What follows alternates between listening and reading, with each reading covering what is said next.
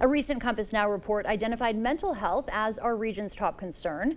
Now local leaders are unveiling a new partnership to tackle the mental health crisis. Great Rivers United Way and the Mental Health Coalition of the Greater La Crosse area are joining forces. They announced a new mental health coordinator is coming on board September 1st.